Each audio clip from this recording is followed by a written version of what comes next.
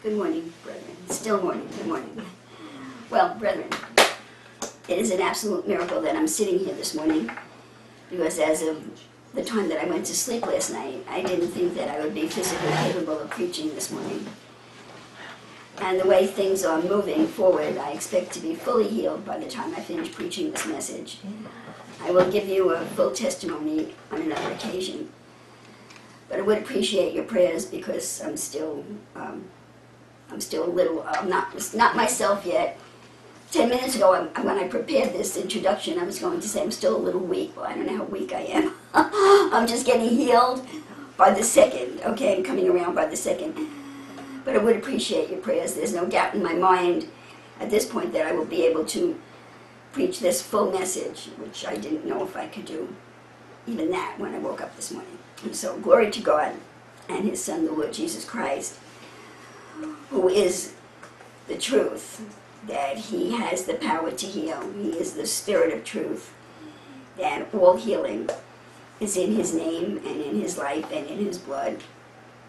But you have to, if you're desiring that healing, you can only get it when you follow His channel. You have to go through channels, okay? In this world, if you want the healing of this world, you have to go to a doctor. You have to make an appointment. You have to wait to be seen.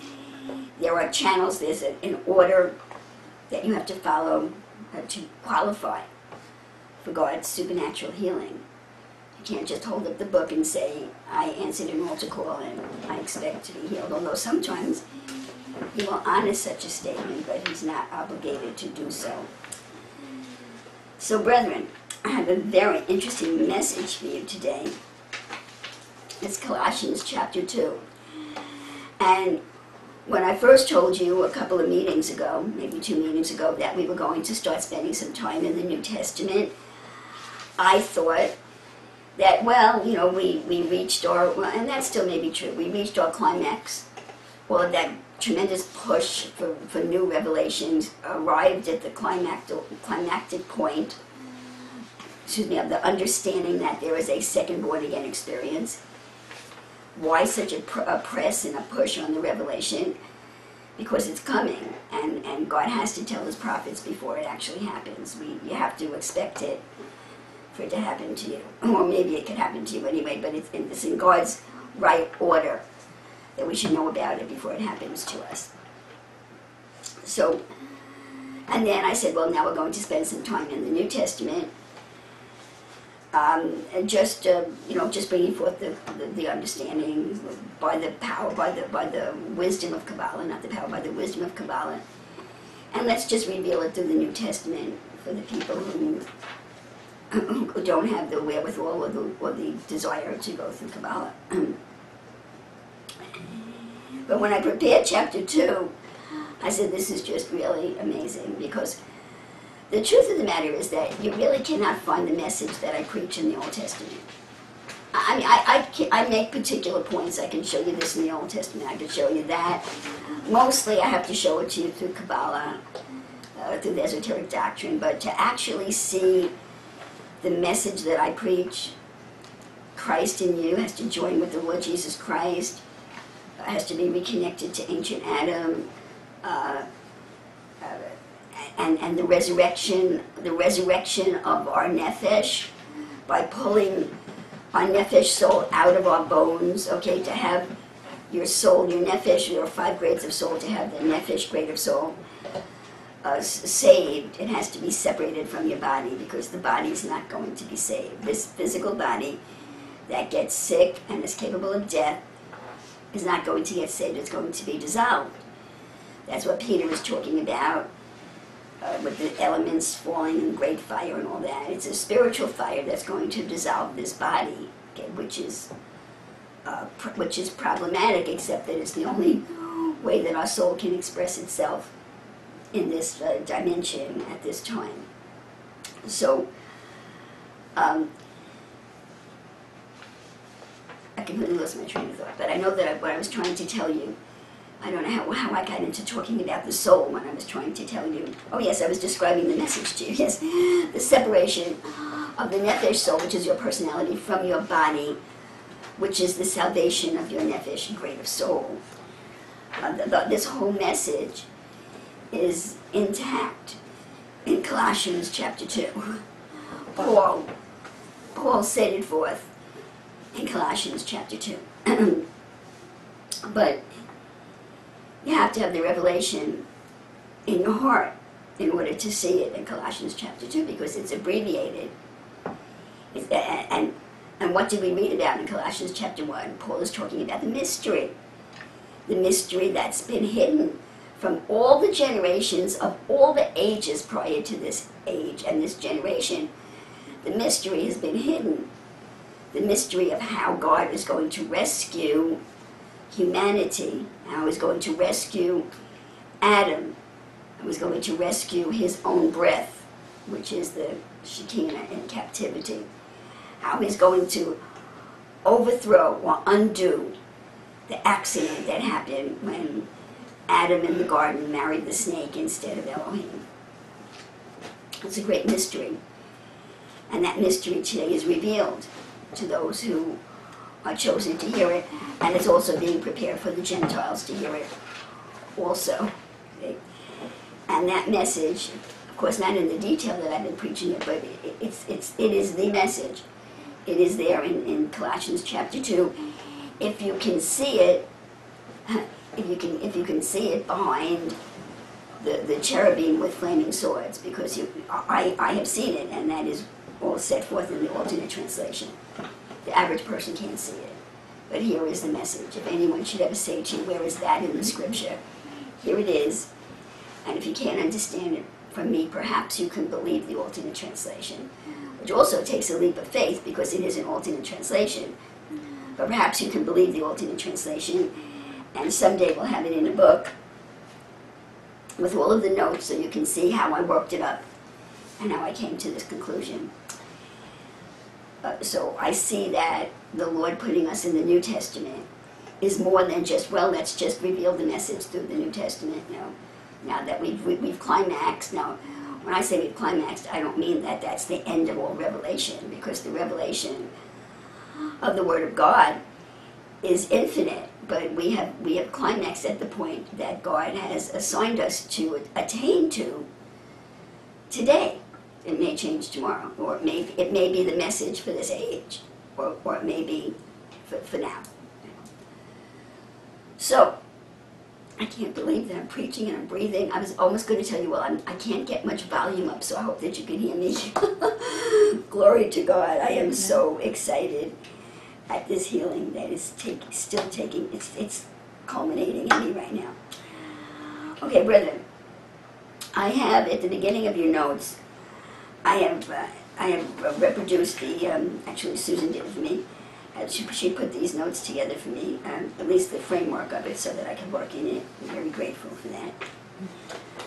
I've asked her to reproduce the alternate translation of Colossians chapter 1, primarily because when I went into that alternate translation to annotate it, and I saw the necessity for a particular footnote, I recognized that I had not made that point during the message. So that's really the main reason why we have Colossians chapter 1 reproduced here with all the annotations. You can see the references. But the footnote that I'm referring to is on page 2, and it's footnote number 4, which is a footnote 2. If anyone finds it ahead. 18. Verse 18. Last word. Last word, verse 18. Okay. And this is really interesting, brethren. It is just so interesting how the mind of Christ in me functions. I have so many questions about it. I get words of knowledge that it's really, at least maybe in my ignorance, they're not important. They're just really interesting. I have this whole list in my mind. I don't think that the list actually exists, of all the books that we're supposed to be creating. And one of the books that got lost in the insanity of, when we have 40 books, we published 40 books, right? Yeah. That's insane that we published 40 books already.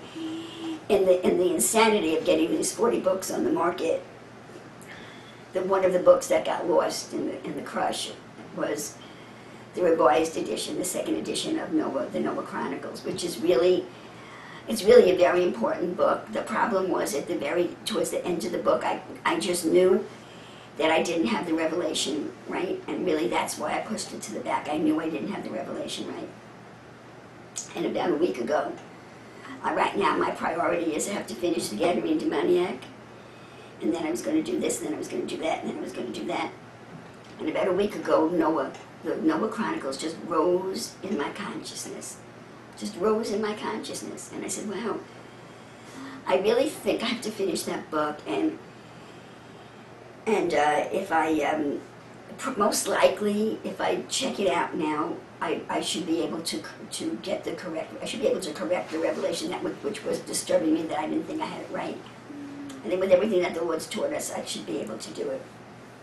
So I'm gonna do that right after I finish the Gadarene Demoniac. And here I am writing a footnote referring everybody to the Noah Chronicles. So that word of knowledge rose in my spirit, that what the Lord is teaching in the Noah Chronicles is coming into play. I don't know any other words to express it. It's coming into play in the spiritual plane.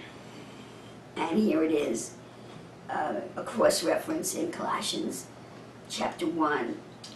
So, brethren, it is so exciting. The spiritual life is so exciting. I pray that you should all, if you want it, you should all have the experience that I have. It's the most exciting thing that ever happened to me in my life. I wouldn't give it up for anything in this world. And I don't think that I've seen anything yet. I have not seen anything yet. I want to tell you, I was really sick yesterday. Okay, let's go. So this is footnote number 4. I'll read the sentence. Primordial Adam, the one who existed from the beginning. I'm trying to call him Ancient Adam, but the reason I made it Primordial Adam here, you may recall, is that the word primordial actually came up in one of the alternate translations. So I'm staying with primordial for this translation. Maybe I'll start with reading with verse 15. Primordial Adam, who is the image of the invisible God of the whole creation. Because the whole Adam in heaven and in earth, invisible and visible, was created by him, including thrones or civil powers or primordial entities. See the word primordial that came up? It's an alternate translation of something in verse 16. Or authorities. The whole Adam was created by him and for him. And he came before the whole Adam, and the whole Adam is sustained by him. And primordial Adam, the one who existed from the beginning, holds the highest rank of the whole church, which rank is the head of the body of the firstborn Adam that died. Yeah, the issue is the body of the firstborn Adam that died. The body of Christ, as far as I'm concerned, is spiritual. It's the body of Christ, although maybe I haven't seen it correctly. I always saw the body of Christ as the group of believers, of the souls of the believers. But I think I've been seeing it incorrectly.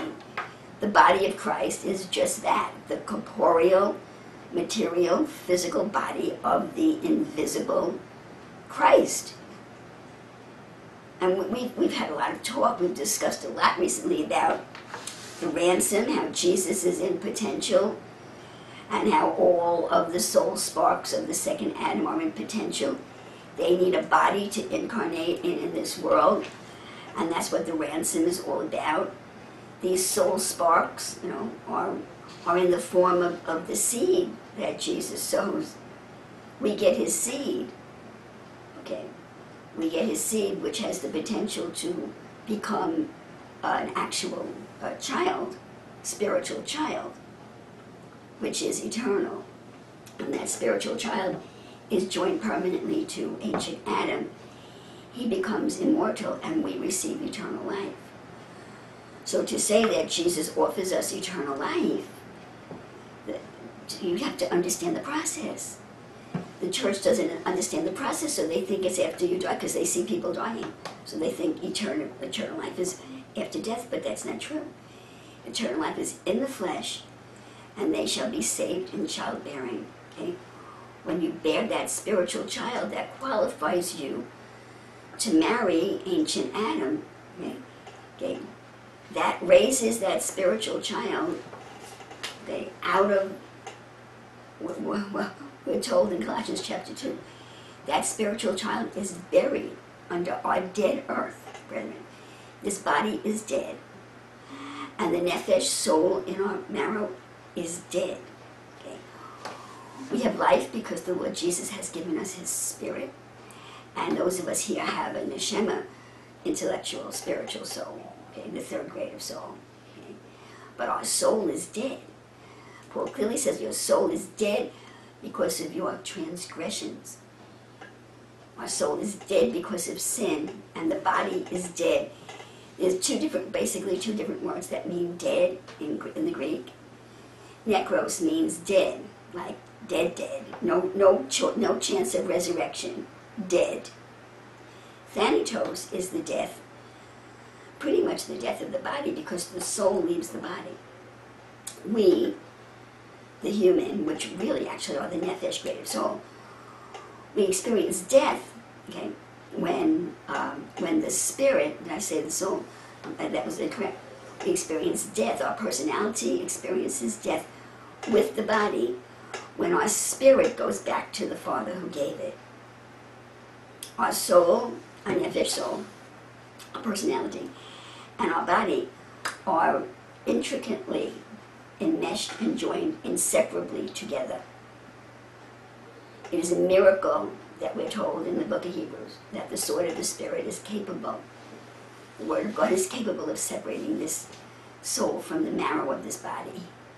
When it happens, it's a miracle.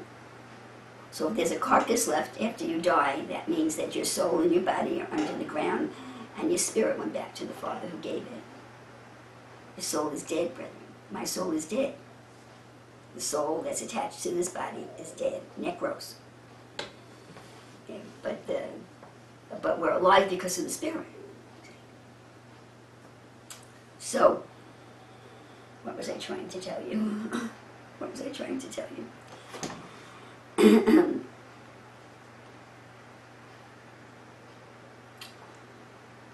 I think that was my point, that our soul is dead, and it's dead, and the only way, the process of resurrection of the nephesh soul is to separate it from the body. That's the only way to save your soul, which is your personality. It has to separate from the marrow of the bones. So I was telling you that Christ in us is buried under the earth of this body and this dead soul. The scripture tells us in Colossians 2, it calls it a baptism of death. In other words, I was teaching years ago in message number 18 that the female seed was buried in the earth. That was the start of the creation, or one of the aspects of it. It wasn't the beginning, but it was a part of the beginning of the creation, that the female seed was buried in the earth. And message 18, a place teeming with life, describes the experience of that seed, with how she was horrified at being buried under the earth. So I think I better calm down. I can't be getting that animated. Please pray for me, brother. I have to be calmer than I am. I thought I was fully healed, but I'm not. Just getting there.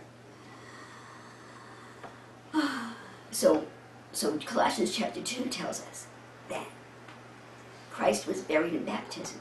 He was baptized when he was entered into us. So when Christ is raised from the dead, when Christ is raised up out of the waters, Christ was buried in a baptism of earth, although it doesn't say that, that's the implication.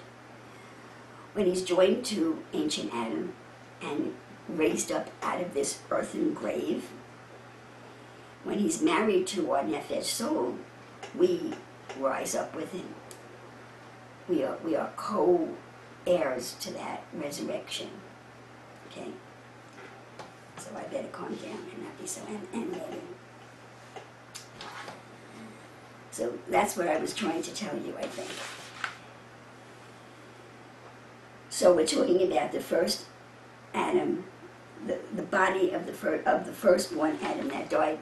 So I was telling you that the body of Christ, I always thought it was a body of souls, but it's not. That phrase, the body of Christ, is actually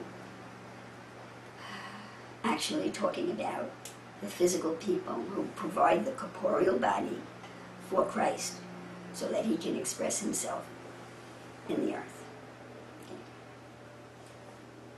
Okay. Now, my footnote to that statement is talking about the death of the firstborn. Footnote number 4, Jesus Christ is a member of the first Adam who died.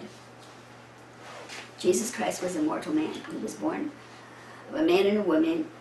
Joseph, who inherited the seed from David, was responsible for the generation of the physical body of the man Jesus of Nazareth. Any deity that was present was within him. It was a glorious soul. It was a living soul that was born with him. But his body was dead. Any physical body in this form is dead.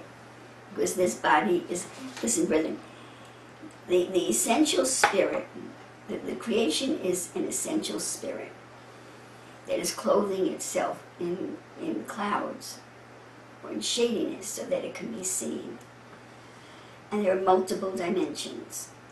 Each dimension, or each world and this spirit is a many-membered spirit. Each world that it enters into, it takes on a body that is appropriate for that world. Jesus has a body today that's appropriate for the world that he's in.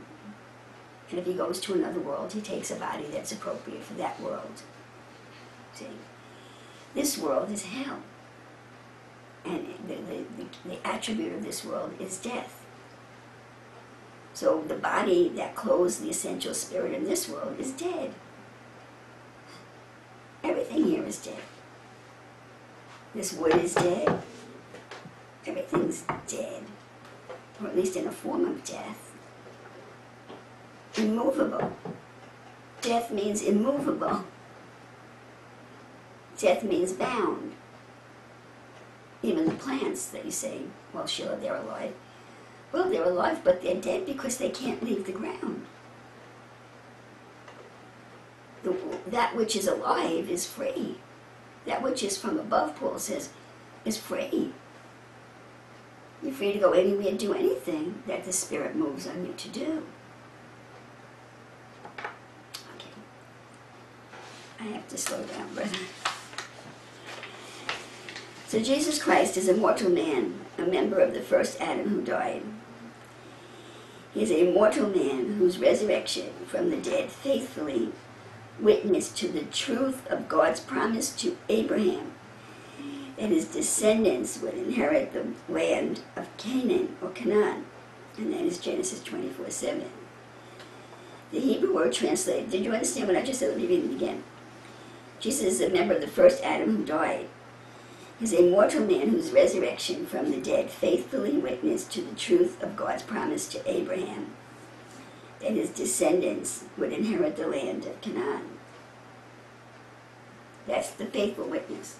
Jesus was witnessing to, I've always thought Jesus was witnessing to God's existence. Well, that's true, he was witnessing to God's existence, but even more than that, he was witnessing to the fulfillment of Jehovah's promise to Abraham, that his descendants would inherit the land. So who is Abraham's descendant? Abraham's descendant is Christ. Christ in you is the heir, H-E-I-R. And we are co-heirs with him. What are we co-heirs to? To the land of Israel in the Middle East? No. Christ is an heir, is inheriting the earth, the spiritual earth that formed this dead body. But this earth can be formed into a living body also. He inherited the earth. Isn't that what the scripture says? And the meek shall inherit the earth. we're inheriting the earth. Well, everybody thinks we're inheriting the planet. We are inheriting the planet, but we need a body that will function on this planet, made out of the same elements as the planet is. The inheritance is a body for an invisible spirit, an invisible consciousness. The inheritance is a body that will let it function in this world without dying. That's the inheritance. The body, the land. So, the Hebrew word translated Canaan actually means to humiliate. And this is the teaching in the book, the Noah Chronicles. The Hebrew word translated Canaan actually means to humiliate, as laid out in the Noah Chronicles. And Susan, I forgot to tell you, if you could just please get the date of that publication and get it, and then I'd appreciate it. Ham was and this is a great mystery, Ham did not look like we did. Noah, Shem, Ham, and Japheth, they were not Homo sapien. They were not Homo sapien, brethren. They were a higher life form that was made to be joined to Homo sapien, humanity. They were in a spiritual form that was designed to be the inner man of humanity. And I actually was thinking yesterday as I prepared this message that I don't know what kind of bodies Noah might have had before the flood, but I sort of had this revelation in pieces, okay, that at the time of the flood they actually came out of their bodies. I knew that they ascended above the flood. I've told you that. They ascended above the flood into another dimension somehow. And when the flood waters receded, they descended. But as of now, I'm thinking that they actually came, that whatever bodies they had must have been of the material that was destroyed on the other side of the flood. So their salvation took a form of actually leaving their bodies. They went back into potential. Noah, Shem, Ham, and Japheth went back into potential somehow, although they had some kind of a body because they had the ark. They had something that kept them alive. And then when they came to descend, when the time came to descend back down into the earth, their job was to save humanity. Now somehow, oh Lord, please help me to explain this.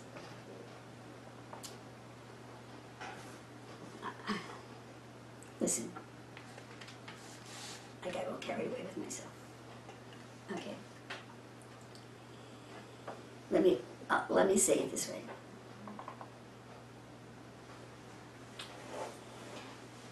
Shem, Ham, and Japheth were in the same state as Christ is today. Noah was in the same role that Jesus is in today, only Noah was not glorified. And what role is Jesus in today? Jesus mediates between humanity and ancient Adam, who has eternal life. Jesus in and of himself does not have eternal life. He has eternal life because he's permanently joined to ancient Adam. Okay? Noah was in the same role as mediator between humanity and Jehovah, the one that has eternal life. And Shem, Ham, and Japheth were his seeds, like Christ is the seed of the Lord Jesus Christ. Only it could not have been exactly the same, because it was happening on a higher plane of consciousness. So I don't have any more information than this, other than that it was not exactly like it is now, and that it had to be on a higher plane of consciousness that I don't understand yet. But Shem, Ham, and Japheth were in the function of the Christ seed of the Lord Jesus Christ that's being joined to humans, which is the beginning of the process that develops a spiritual child, not a female, but a spiritual child in the individual, which makes the individual eligible for marriage to ancient Adam, which is eternal, which is the resurrection of the dead, for both the spiritual child that we give birth and the soul that spiritual child is not only attached to, but a part of. I have a whole interesting teaching in one of my books. I think it's the book about marriage. I have this whole interesting teaching on when a man and a woman marry and they produce a child, the soul of the two parents is blended immovably in that child. The soul, you can't dissolve that marriage. And maybe a court of law can dissolve the marriage and you can physically separate. But spiritually, you are bound forever so long as that child lives. Or one of the parties to the marriage dies. Because your soul, the soul can be in more than one place at a time. And your soul is in yourself, it's in your wife, and it's in your child. So if you separate from your child, from your wife, and you don't like her anymore, and you divorce her, your souls will be bound forever so long as that child lives. That's why Jesus said, if you marry again, you're an adulteress or an adulterer. Because you're married to that woman through the existence of your child. You can understand what I'm saying. So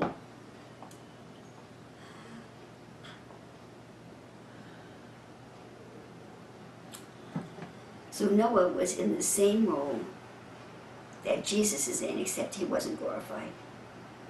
He was purified enough, Noah was purified enough through the process at that time to have a relationship with Jehovah. And he sent forth his seeds, Shem, Ham, and Japheth. I don't know how formed they were. I don't know if they were as subtle as the seed of Christ that we receive, or whether it was they were in another form. I don't know. Neither do I know what form humanity was in. And also, here is a great mystery, because I know what I'm telling you is the truth.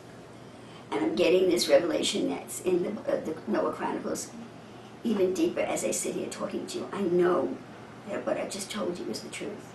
So, if that's the truth, we have a problem. Does anybody know what the problem is? I'll tell you, this is what I told you. Noah was in the same role that Jesus was in, although he wasn't glorified and he wasn't perfect. But he was purified enough through his relationship with Elohim to have a relationship with Jehovah. On the one hand, he was connected above, and then he had three seeds, Shem, Ham, and Japheth, that he sent forth to have the same function that the seed of Christ is having with the body of Christ today, which is that seed should produce a child in us that is eligible to marry Jehovah, which jumps over the mediator. Can you understand that? Jesus connects us to ancient Adam. When that Manchild is born in us, ancient Adam marries the Manchild, and we don't need the mediator anymore. Do you understand that? I'll say it again. Jesus, at this end, he's connected to ancient Adam. At the bottom, he's connected to us. So we're connected to ancient Adam. We have access to ancient Adam through our relationship with Jesus Christ. Through our relationship with Jesus Christ, we hope to one day produce a spiritual child. And that spiritual child is called the Lamb of God. And the Lamb of God is the bride of ancient Adam. So when ancient Adam marries the Lamb of God, which is growing out of us, we don't need this anymore. Do you know what I'm saying? Mm-hmm.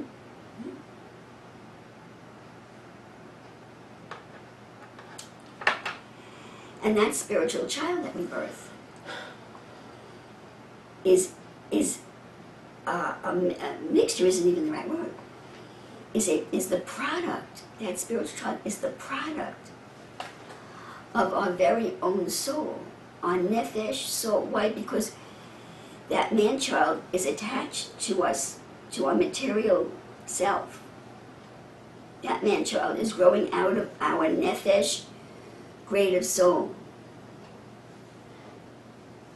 And it's also the soul, which is the seed of Jesus, the soul of the glorified Jesus. The overcoming soul of Jesus of Nazareth is an element in it. And our soul become inextricably joined. They cannot be separated. So when Christ in us marries the ancient Adam, when ancient Adam marries, not Christ in us, but the Lamb, the man-child in us, we automatically go with it. And therefore are joined to ancient Adam directly through the child that we produce, which is a child. It's a spirit, and it's a child that has a spirit and a soul, and the soul is a combination of our fallen soul and the soul of Christ, the overcoming soul of the Lord Jesus Christ. So we have to go with it. We can't be separated from it. And forever we will be with the Lord, because our soul is now married to ancient Adam through the child that we produce, that we cannot be separated from. If you can hear what I just said. So what's the problem? Does anybody see the problem? This is what I'm telling you, that Noah was in the same role as Jesus, only he wasn't glorified.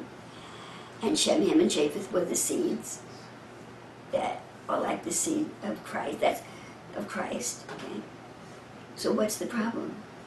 And their job was to, let me tell you this too, their job was to find a human that they can dwell with. Just like the seeds of, a seed of Jesus Christ found me. I became his Canaan. He found a member of the human race. And the destiny of the human race, who was the human race? The human race is basically that female seed that came from the Shekinah attached to the earth. The human race is that female seed that's attached to the earth. Okay? And we have an emptiness in us that needs to be filled. There's a big hole in us that needs to be filled. Something's lacking in us. We need to produce that child to be whole, you see. And in order to produce that child, you have to have a relationship with a spiritual male.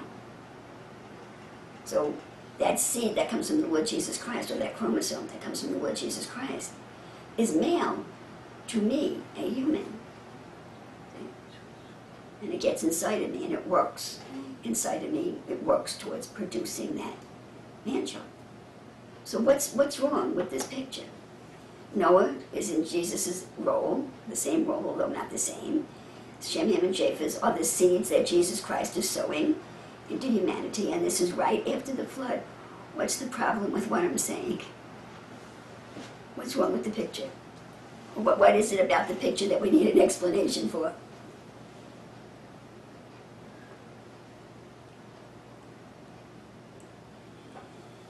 Okay, I'll tell you. The scripture says everything in the earth was destroyed by the flood. Where is humanity coming from? I thought everything in the earth was destroyed by the flood. I thought everything in the earth was destroyed by the flood. And we also have ancient literature, non-scriptural ancient literature, that shows that the community of Samaria, a flourishing community, existed right after the flood. How did this happen? How did this happen? Well, the answer that I think the Lord is reminding me of, because the thought rose in my mind as a question that I didn't know the answer to, but now what's coming to me is something that I have previously taught you, that flood that occurred, it occurred on a higher spiritual plane. It didn't occur on this spiritual plane. It occurred on a higher spiritual plane, and it could have been likened to being in a boat that sprung a leak, and the water was just filling up the boat, so that the boat sunk. The flood was on a spiritual plane that was higher than this, but everything that was heavier than that water fell down into a lower world, this world. It fell down into this world. So when it says everything in the earth was destroyed, it was destroyed in that present form, which was a higher form than this world. We don't know what it looked like. And it was moved to a lower world, this world. So humanity was here, Sumeria was here, okay?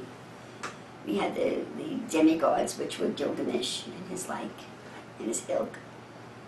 And humanity was here too. They changed form. And some of the esoteric literature that I read, they say they just woke up one morning and all, I think it was in, I'm not sure which book it was that I read, either in the book of Jasher or the book of Giants. It wasn't the book of, I'm reading the book of Giants now.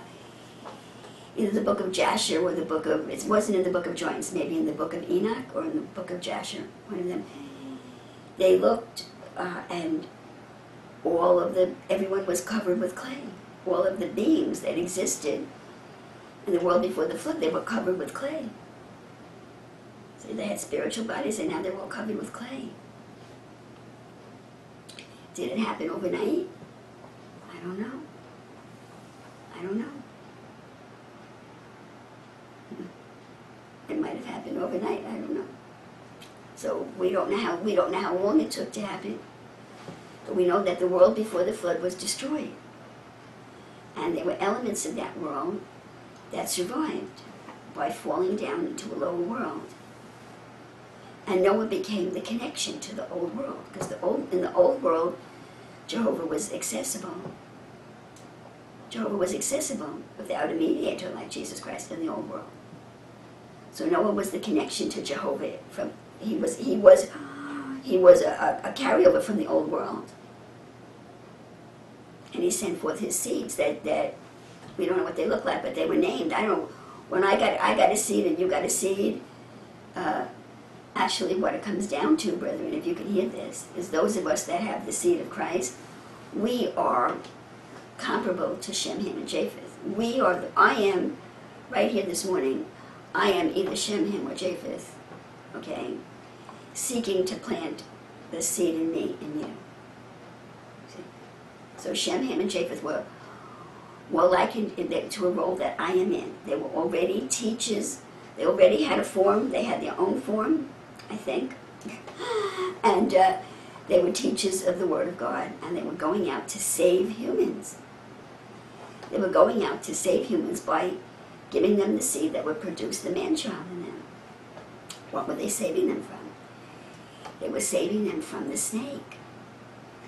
They were saving them from the reptilian, because the reason humanity was in this condition, that they were a human vessel without a husband and without a child, okay, is because Adam married the snake instead of Elohim. So Adam actually betrayed the earth. The earth, we're the victim. Now, once we sin, we're responsible for our sins. But those of us that are just clay, that are just flesh, we're victims of the highest spiritual world that turned evil. And that's why God is trying to save us. Now, we're responsible for our own sins. But the truth is that we were overcome by a higher species of intelligence. See? So the female seed that was attached to the clay, she was supposed to marry Elohim and become a god, and we were supposed to inherit that godhood, so to speak, with her. But instead of marrying Elohim, she married the snake. And the clay was formed into this present form. And what are we? We are the garment for the reptilian. The female seed, the Shekinah in captivity, married the snake and produced a visible creation that is the garment for the reptilian. We are Leviathan. We are he.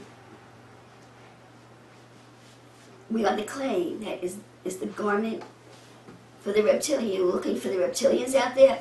They're here. Your mind is the reptilian mind. The carnal mind is the reptilian mind.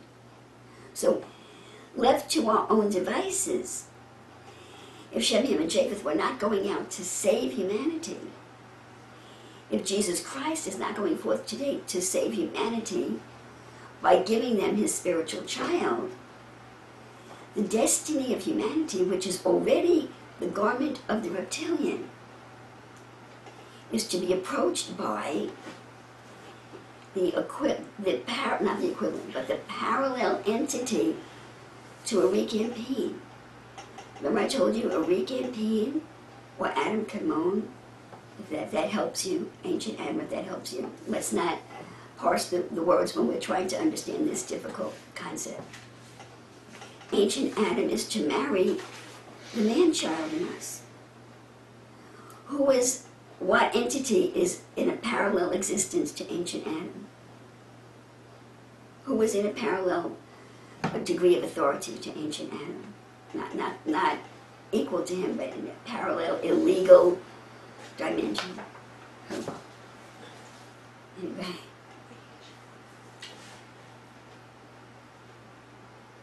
Who? What's her name? What's her name? Sofia. Sofia is going to come and marry the okay, let me say it another way. If we're not saved, if the man-child of Jesus Christ is not formed in us, okay, at some point in time, if it hasn't probably started already, the reptilian within is going to start producing the reptilian child. In ancient Egypt called him Horus. He is formed today. His name is Lucifer today.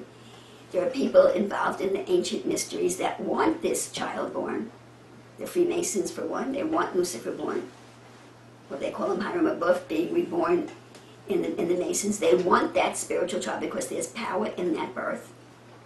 Okay, so the reptilian in the world today is going to stir up some of the people that are his clothing, that want his power, that they'll study the mystery religions, and they will produce that spiritual child, which will make them eligible for marriage to Sofia. So when these people, when they start studying the mysteries without Jesus Christ, listen, you have to get your wisdom from somewhere. Humanity has nothing. So you start studying the mysteries, okay? You have to have a teacher on a high level. So Sofia comes as a counselor. She comes by her spirit. She gives them the revelation. They start to have a Horus or Lucifer formed in them. And when Lucifer is fully formed, Sofia marries him. And that is eternal life for Sofia. Now, I don't believe the Lord's going to allow that to happen. But that's the plan.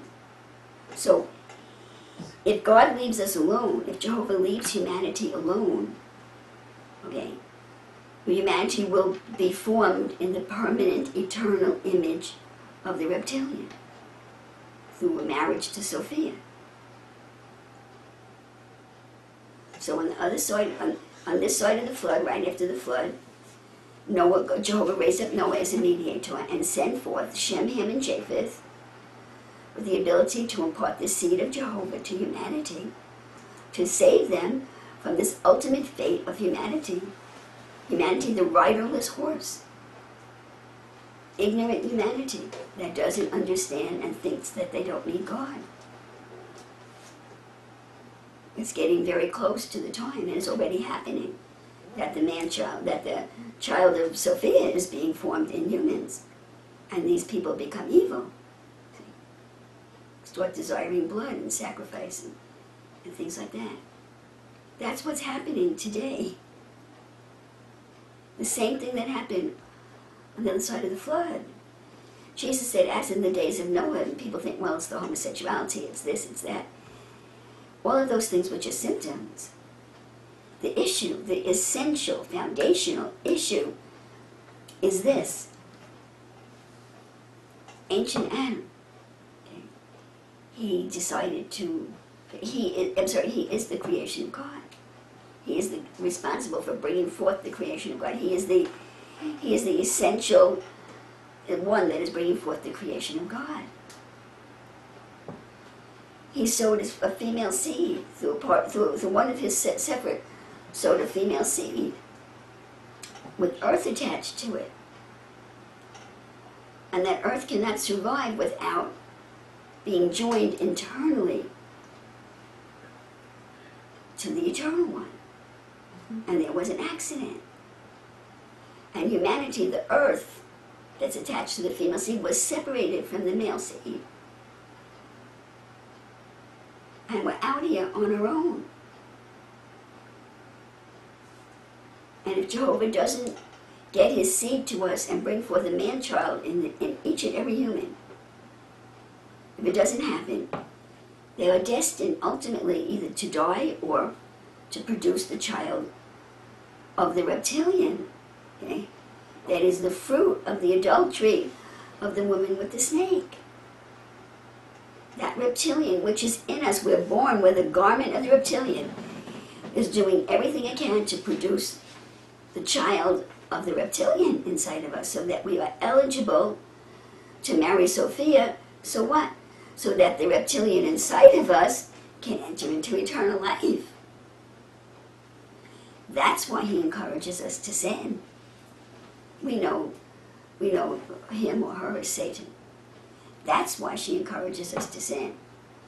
All of these years I've been saying, well, Satan encourages us to sin, gives us wrong motives, and influences us to sin, because when we sin, it releases energy and she gobbles up the energy. But it's much more than that, brethren. She wants us to sin so that God rejects us, so that we can receive her evil seed and produce the evil child that Sofia will marry and give this reptile inside of us eternal life. Because when we die, Satan and Leviathan inside of us die also. Just like if Christ is in us and the body dies, Christ dies. Satan and Leviathan, the individual, Satan and Leviathan and Christ, they all die if the body dies without coming to fulfillment. So just like Christ in me is crying out to Jesus to fulfill him so that he doesn't have to die when my body dies, so is Satan and Leviathan crying out to Sofia, fulfill us so that we can live, so that we can keep this body alive as the garment of the reptilian and not die. So humanity, the female, will either be saved or damned forever in childbearing, depending on the child that we bring forth. That's the reality of our condition that God is trying to save us from, because he created us. He's responsible for us. There was an accident. The woman married the wrong guy. We read about it in the Song of Solomon, chapter 5. She thought, according to chapter 5 of the Song of Solomon, she thought it was Elohim. She opened the door and it was the wrong guy.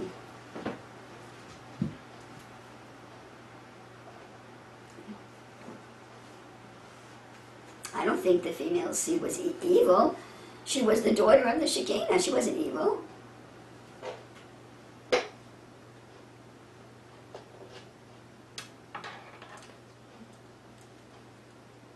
Does anybody have a question on that exhortation?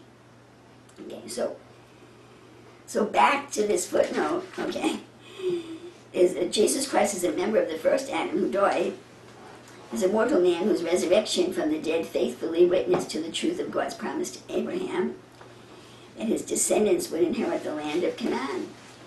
The Hebrew word translated Canaan actually means to humiliate.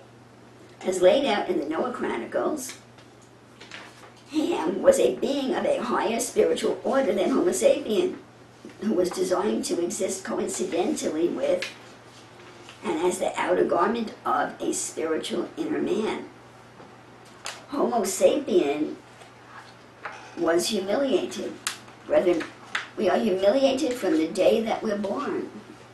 That infant, there is no way that infant can survive without an adult to take care of it. We are a humiliated species. Homo sapien was humiliated by the first Adam who died in the previous age when he married the snake and filled humanity with Cain rather than with Abel. Cain, the fruit of his adultery. The first Adam who died in the previous age when he married the snake and filled them with Cain, the fruit of his adultery. We are clay, and we do have an inner man, and he is reptilian. We have it. There is an inner man inside of us right now, and he is reptilian.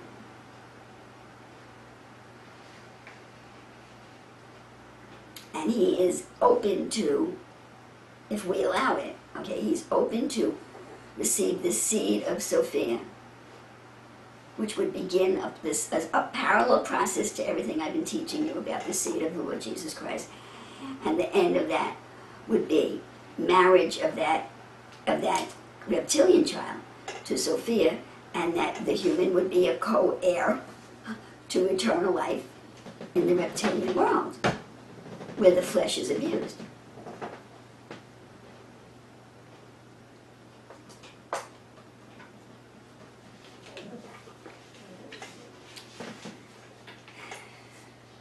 Ham, a spiritual being, rescued one of these humiliated humans by becoming its inner man. Maybe that's not even true.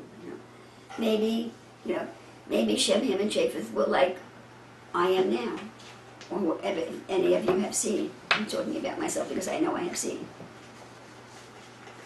So when it says that Ham returned, well, I can't re-preach the whole Noah Chronicles, so I'm going too deep.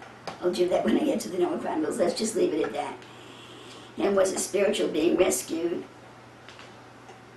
Ham, a spiritual being, rescued one of these humiliated humans by becoming its inner man. So we don't know whether Ham was a seed that actually became the inner man of this human, or this human, this Canaan that was rescued, was a disciple like one of you. Let's say one of you were rescued because you received a seed from me. I don't know which is true at this point. Just like the glorified Jesus Christ is becoming the new inner man of the body of Christ, the church, today. Ham also had a son named Canaan. So, I told you all this to try to explain verse 18 to you in a better way. The body of the firstborn Adam that died. Because everybody thinks, the King James just says the body of the firstborn that died. Right? So everybody thinks that that was Jesus of Nazareth. Because they think that Jesus was the first begotten of the dead.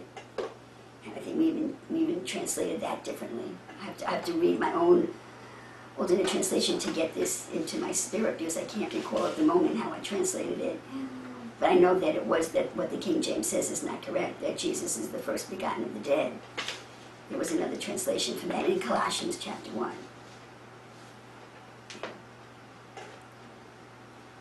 So when we read about dead, the church is always talking about the physical Jesus of Nazareth.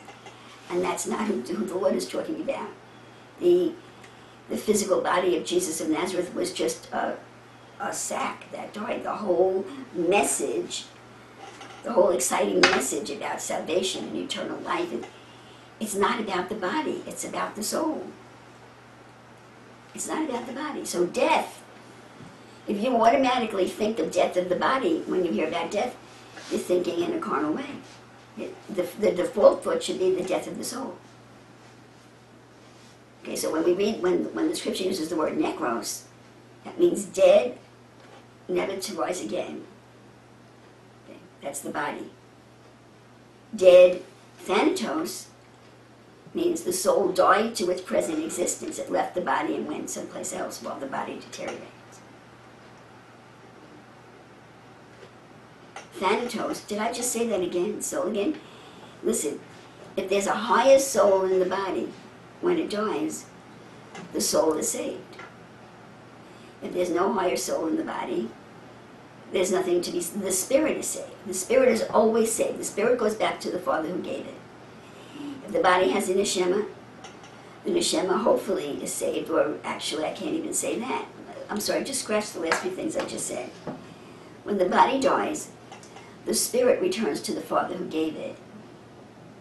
If there is a neshama in that body, that neshama is Christ. And if it's not mature enough to be extracted from the body because it's attached to the Lord Jesus, then it dies with the body. The nephesh soul is in the marrow, okay? The only way your personality can be saved is to have it extracted from the marrow, which is like the final process of the process of salvation. Which means that all of the Christians that have lived so far, brethren, their personalities have not been saved. Their spirit was saved. So it's okay to say they were saved, their spirit was saved, but their soul was not saved.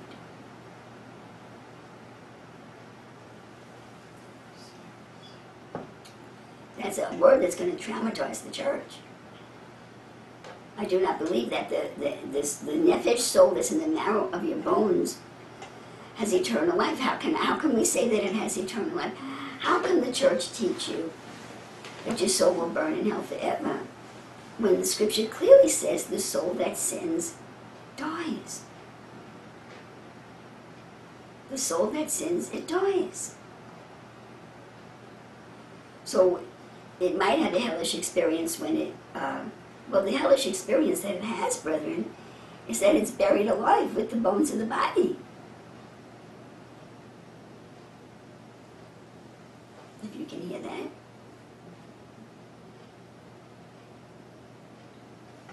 And I believe that people that have served Jesus as faithfully as possible, that there is a provision, that there is a provision for them, that they don't suffer after the body dies. I have to believe that.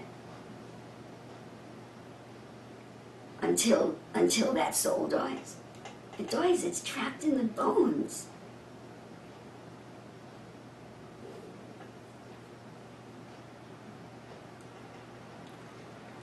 So, you know, this kind of teaching would empty out the church. And Jesus said to the church, you have to eat my flesh and drink my blood. They all left him, except for a few.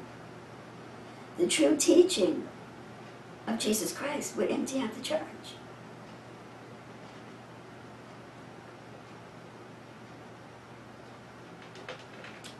So, when we read about the death when we read about death, but when we read about the death of the first Adam, we read about the death of Christ. Okay, it's not talking about Jesus of Nazareth. The whole church thinks it's talking about Jesus of Nazareth. Not talking about Jesus of Nazareth. Not talking about Jesus of Nazareth.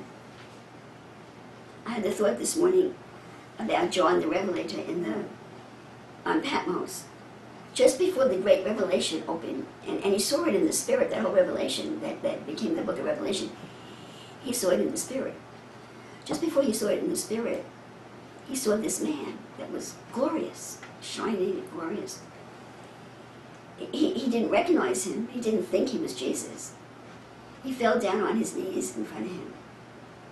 And that glorious, shining being said to him, don't do that. I'm a man just like you are.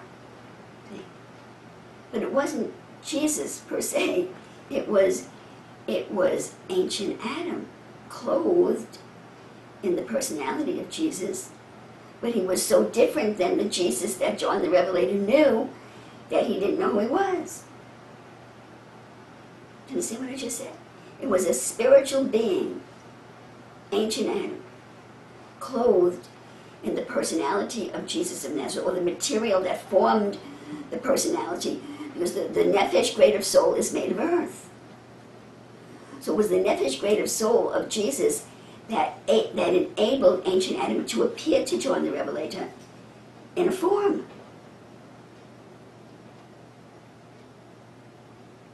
It was the soul of Jesus of Nazareth being integrated with that glorious being, which already Elijah was in there and Moses was in there.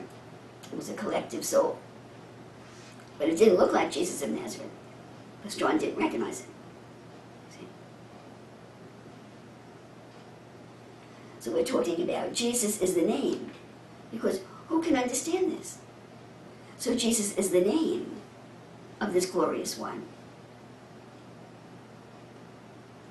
But the glorified Jesus is different than Jesus of Nazareth. Jesus of Nazareth was absorbed into the glorious one. But the name of the glorious one is Jesus. But he's much more than Jesus of Nazareth. But who can understand this? So you can think it's Jesus of Nazareth until the day comes for the Lord to elevate your consciousness, which he's trying to do this morning. So Christ in the scripture is not Jesus of Nazareth. Christ is either Christ in you. There's no distinction in these scriptures between Christ and you and ancient Adam. It's all the anointed one, because Christ means the anointed one. The New Testament is a simplified version for people that do not have a strong background in the scripture. Simplified, see? Christ can mean any member of the household of God. You have to decide who he is by the surrounding words and the surrounding verses to find out who Christ is in that context by reading the whole verse, if not the whole chapter. Just like the Hebrew letters that don't have vowels. And I've also told you that years ago when the Bible was written, there was no beginning or end of a sentence. It was just one letter after the other. The whole Bible, just one Hebrew letter after the other. You had to put in the vowels, you had to put in the beginning and the end of the sentence. That's what the New Testament is, with the word Christ. You have to read the whole sentence or the whole chapter to find out which aspect of the Anointed One that scripture is talking about. And death, unless the scripture, and there are a couple of verses in Colossians chapter 2 that talks about the corporeal body. That's the material body, that's the word. Corporeal body. Okay, solid. If the scripture talks about the corporeal body, then it's talking about the corporeal body. If it doesn't say the corporeal body, if it doesn't say that body, that word body, then it's not talking about the corporeal body, it's talking about the soul. So you can't just read the scripture.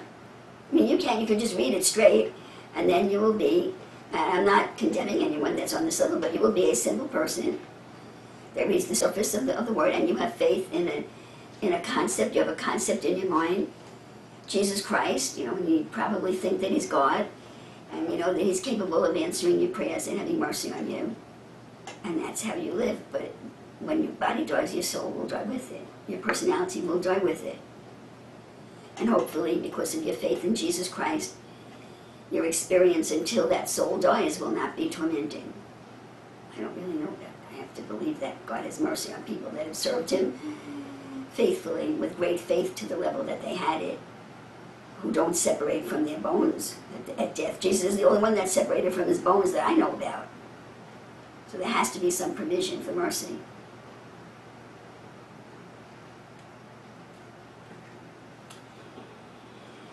So all of this really should have been given in Colossians chapter 1, but it didn't. I didn't receive it in my spirit. Are there any questions or comments about what I told you? Okay, brethren. So if you're interested for yourself, Colossians chapter 1 is now annotated. You could. Oh yes, I also wanted to talk to you about the whole Adam. That's footnote number 1, actually. The whole Adam is the first and second Adam. That is Christ and the individual joined to the Lord Jesus Christ. And I have a note here on page, I have a note on page 4 to discuss the whole Adam. I really have to talk to you about the whole Adam, because this is a correction. At one point, not too long ago, I was thinking that the Lord Jesus Christ, I was confusing the role of the function of the Lord Jesus Christ with the function of ancient Adam.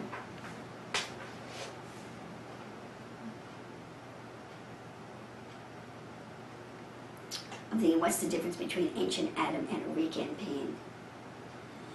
The word Arik and Pain is in my consciousness because of something that, a principle that came up in my study of Colossians chapter 2, which we will get to eventually. So I'm thinking to myself, why would I be saying, or why would the scripture be saying Arik and Pain instead of ancient Adam? So here is the answer for you. Do you all know who Arik and Pain is? Arik and Pain is the Partsuf, or the personality associated with the Keter. You know, the Partsuf of the third degree of power, which is Bina. The third degree of power is Bina, understanding, and her personality is mother. The attribute of the second degree of power is wisdom, and his Pt.2, or his personality, is the Father. The Pt.2, or the personality associated with the Keter, is a Regenpine. And actually, the Keter has two personalities, a Regenpine and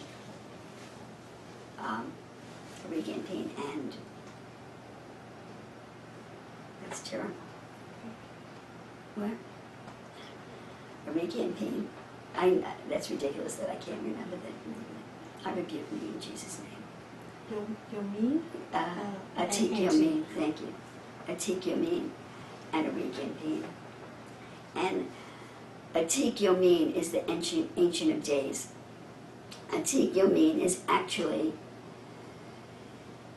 the way all of the worlds have to be connected.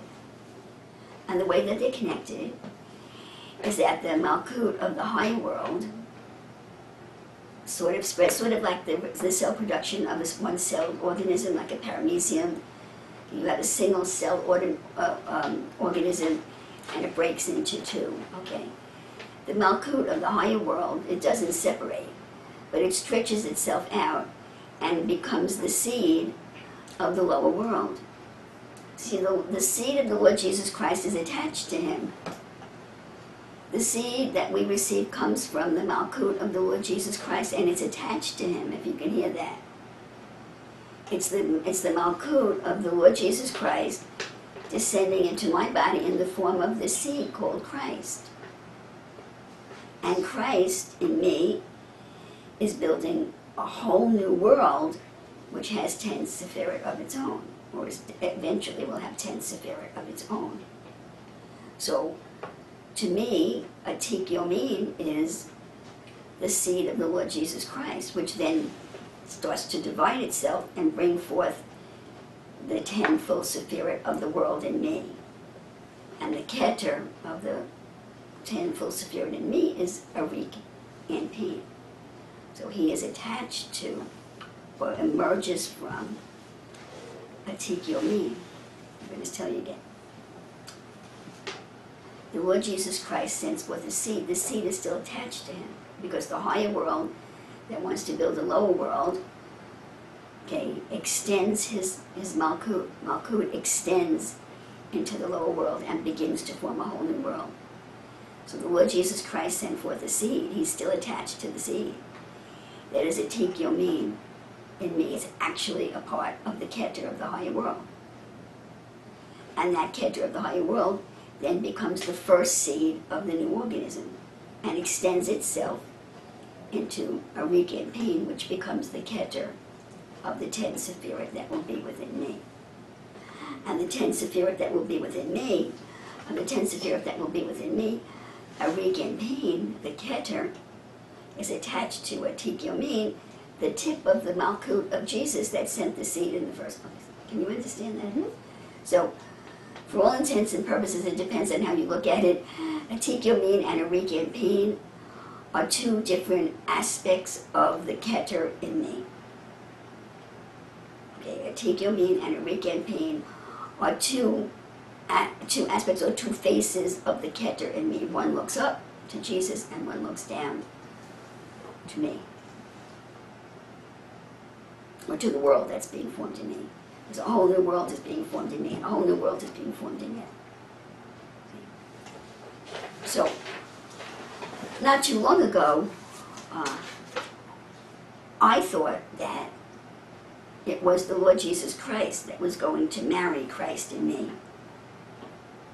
And that would be, you know, and that would be the marriage, that I thought that I would produce the man-child, and the Lord Jesus Christ would marry me, and that would be the ultimate salvation. And then I found out that that wasn't true. Okay, this was just a few months ago.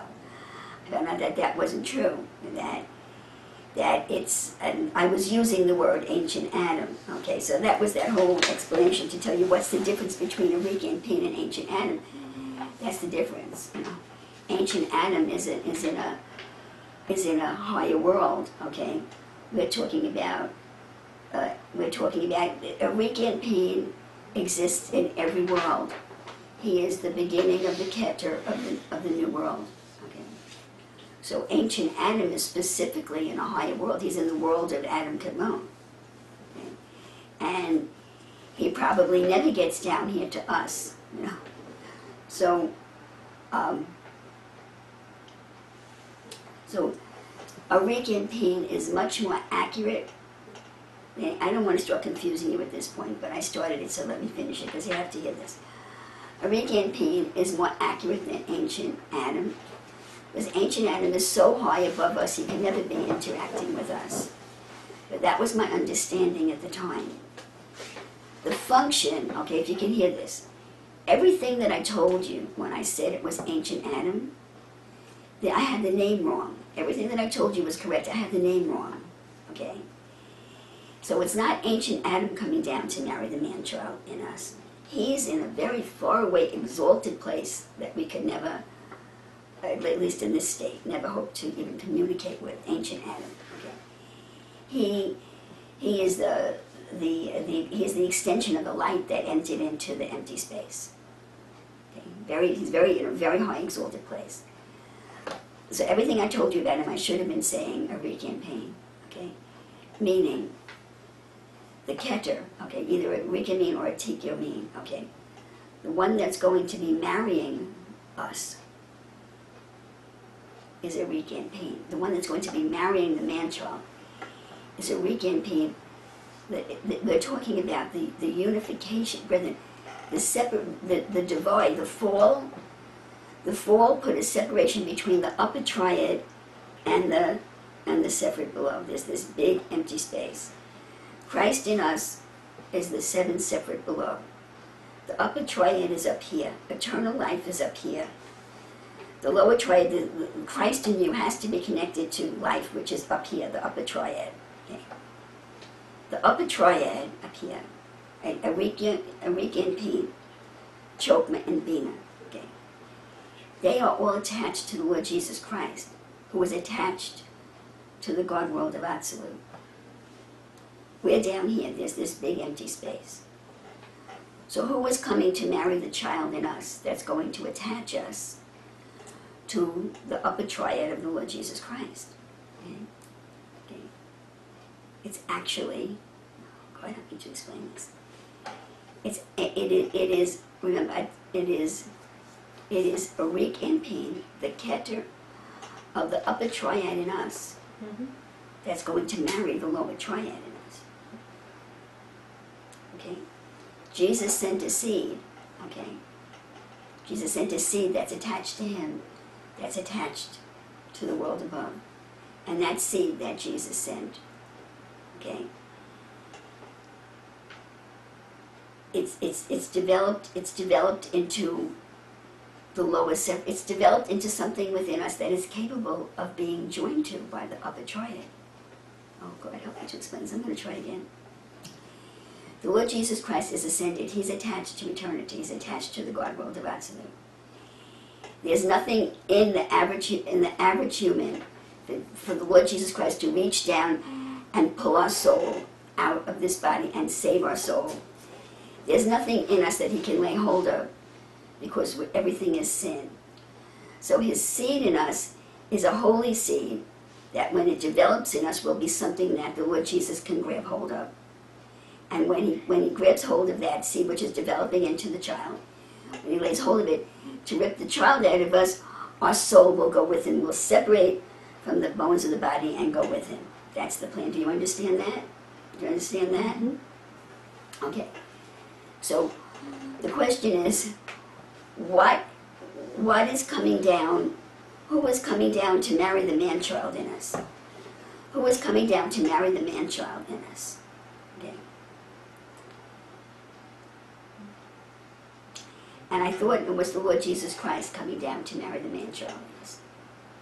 Mm-hmm. And then I said, you know, I found out that that's wrong. It can't be the Lord Jesus Christ coming down to marry the man-child in us, because the Lord Jesus Christ, who was the second Adam, joined to Christ in us, makes the whole Adam. The whole Adam is Christ Jesus in heaven and earth together is the whole Adam. Christ Jesus in heaven and earth is the whole Adam. So Jesus is not coming down to marry Christ in us, okay? Brethren, I'm really sorry. Let me try this again. There is one process that Jesus is going to why do I have this all confused? Jesus is coming down to join with Christ in us, and that will make us the whole Adam. Okay, the whole Adam. Is that the man-child? I'm stuttering right now because I don't know if that's the man-child. My whole point is, I think I just lost it. That what am I going to leave you with? I just see all these questions in my mind. What am I going to leave you with here? What I told you, trying to bring a correction here, the last thing that I told you was that the whole Adam is the Lord Jesus Christ, and Christ in me, and ancient Adam together. I told you that was the whole Adam. Okay? And I have to back off on that. There was a mistake. It was an overcorrection because I realized that it couldn't be the Lord Jesus marrying the man-child in me because Jesus is a part of the man-child. See? I realized that Jesus, it could not be Jesus marrying in Christ in me. It couldn't be Jesus marrying the man-child in me because it takes the whole Adam to produce the man-child. It couldn't be Jesus marrying the man-child in me because it takes Jesus above and it takes the whole Adam, Jesus above and Jesus below, to produce the man-child that ancient Adam is going to come and marry. So, since I messed this whole thing up, and now I have to review it with the Lord, let me just leave it with you with that. That the whole Adam is the Lord Jesus above, who is the second Adam, and Christ below. That is the whole Adam. He exists in heaven, and he exists in earth. And where I'm stuck right now is I'm not exactly sure where the man-child is in all this. You know, is the whole Adam the man-child? But the issue is that let me leave it like this because I'm really messing this up badly. The whole Adam is Jesus above and Christ below. That's the whole Adam. The last thing I told you was that the whole Adam included ancient Adam, and that is wrong.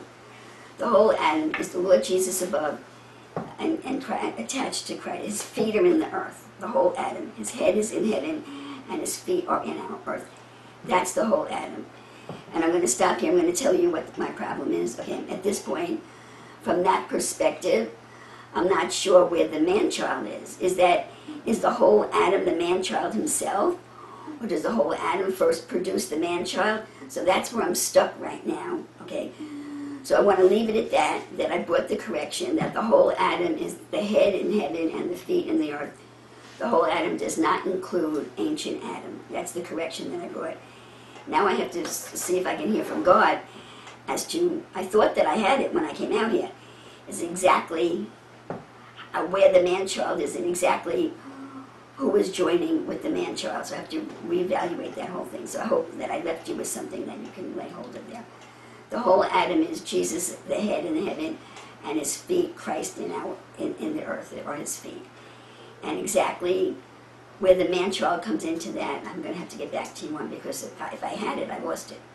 So, can anybody have anything to say to me before we go on? I'm sorry about that confusion. I will clear it up for you as soon as I can. Okay. So, but that's my main point, because the scriptures, they're talking about the whole Adam all the time. So you need to understand that the whole Adam does not include ancient Adam. It includes Jesus, the glorified Jesus in heaven, and Christ are his feet in the earth. Okay, moving on now to Colossians chapter 2. This is the King James Version. For I would that ye knew what great conflict I have for you, and for them at Laodicea, and for as many as have not seen my face in the flesh, that their hearts may be comforted, being knit together in love, and unto all riches of the full assurance of understanding, to the acknowledgement of the mystery of God and of the Father and of Christ, in whom I have all the treasures of wisdom and knowledge. And this I say, lest any man should beguile you with enticing words. For though I be absent in the flesh, yet am I with you in the spirit, joying and beholding your order and the steadfastness of your faith in Christ. As ye have therefore received Christ Jesus the Lord, so walk ye in him, rooted and built up in him, and established in the faith, as ye have been taught, abounding therein with thanksgiving.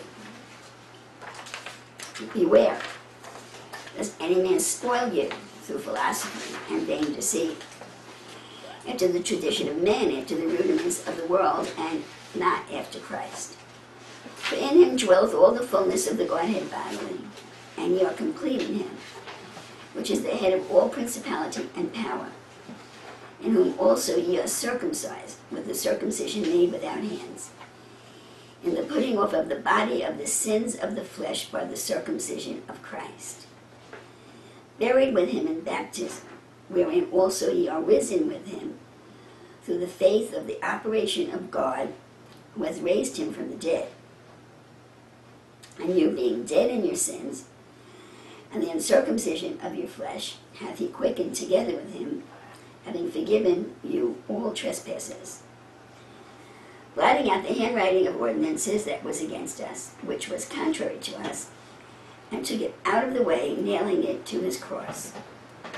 And having spoiled principalities and powers, he made a show of them openly, triumphing over them in it.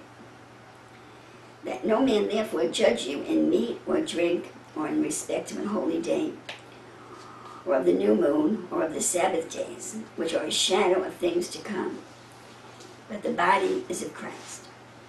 That no man beguile you of your reward in a voluntary humility and worshiping of angels, intruding into those things which he hath not seen, vainly puffed up by his fleshly mind, and not holding the head, from which all the body by joints and bands, having nourishment ministered and knit together, increaseth with the increase of God.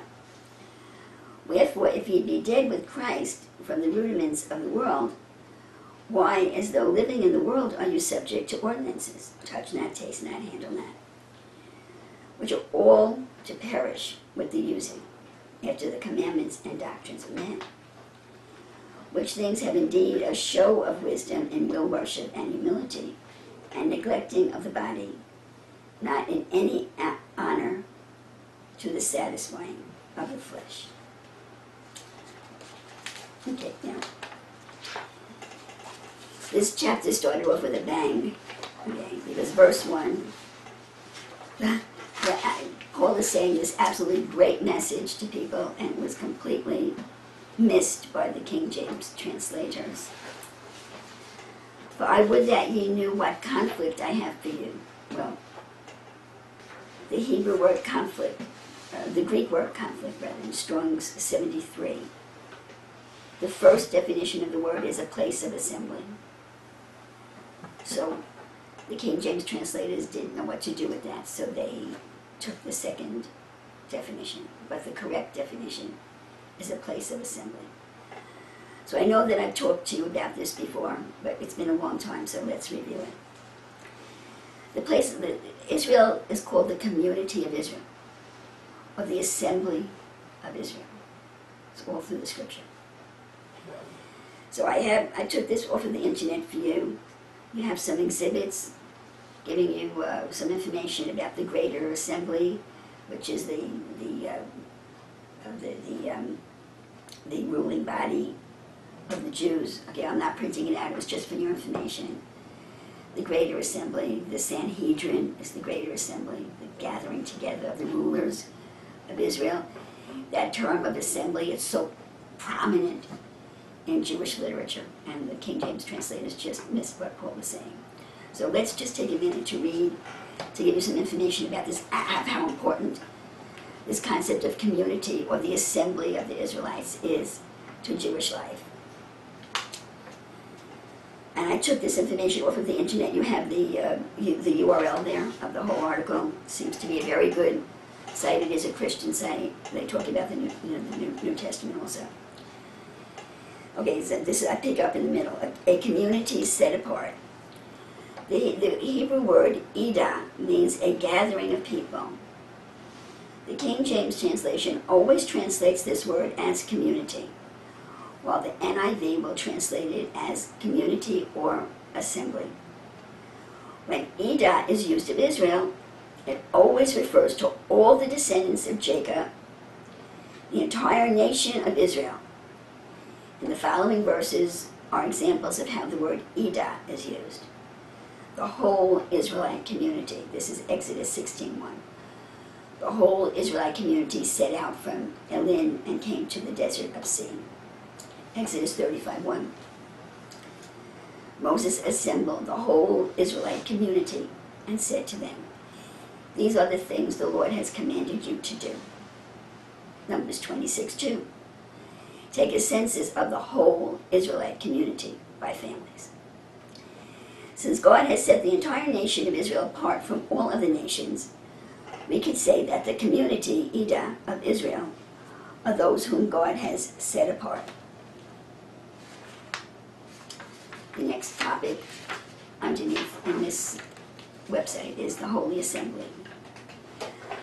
Another Hebrew word used for gathering the people is kahal. Again, the King James Version is consistent in translating this word as assembly, but the NIV may translate it as assembly or community. The assembly of Israel are those within the community, within the Ida, who have consecrated themselves by keeping God's decrees and are therefore made holy by God. Here are a few verses using the word kahal. Leviticus 4:14. When they become aware of the sin they committed, the assembly must bring a young bull as a sin offering and present it before the tent of meeting. Psalms 89:5. The heavens praise your wonders, O Lord, your faithfulness too, in the assembly of the holy ones. The difference between the assembly and the community is based on an individual's relationship with God. All the people within the community have been set apart by God. They were all delivered out of Egypt, crossed the Red Sea, and were given God's decrees. But there were some within the community who rejected God and his covenant. Those who remain faithful to God and his covenant are a part of the assembly of Israel. Those who are in the assembly of Israel are also a part of the community of Israel, but not everyone in the community of Israel is part of the assembly of Israel. Although the whole community is set apart by God, only those who keep God's covenant are part of the assembly and are made holy. This then is the holy assembly. Although the whole community is set apart by God, only those who keep God's covenant are part of the assembly and are made holy. And this then is the holy assembly. This line should not be green.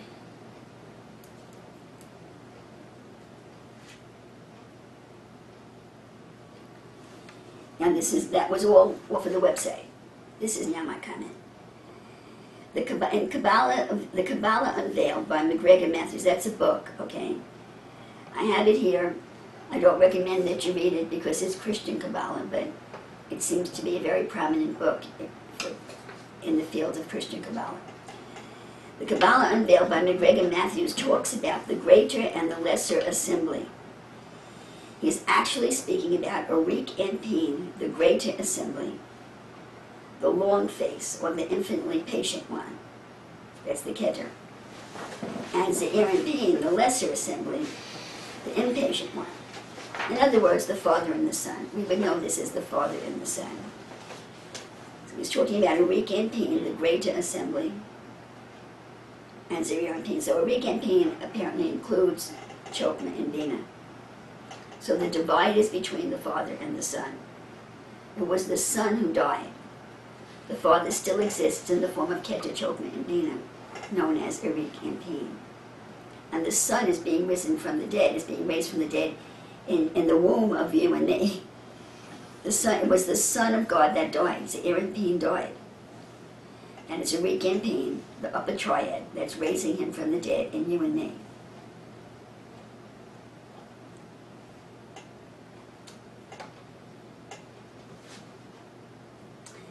there is another name for them which also appears in the Zohar, and that is, and I don't know if I'm pronouncing it correctly or not, the macroprosopus and the microprosopus. And I know that I've spoken to you about this before over the years. I say macroprosopus and microprosopus because if there is a micro, there should be a macro. But the word macroprosopus is not found in the Zohar. It is, however, found in the Kabbalah Unveiled by McGregor Matthews, an apparently well-accepted book on Kabbalah and from the non-Jewish community. I may not have made it clear here, but the Zohar talks about a recampaign. They do not call him the macroprosopus. They call him a recampaign. And here I have a quote from the Zohar for you, which does use the word microprosopus. We have learned that when the priests hold their hands outspread in blessing, the congregation should be in fear and awe, and realize that it is time of favor in all the worlds, when the upper and lower worlds are being blessed, and there is everywhere an absence of rigor, that means harsh judgment. It is a moment when the undisclosed aspect of the Ancient of Ancients, which is actually a Pt.2.1,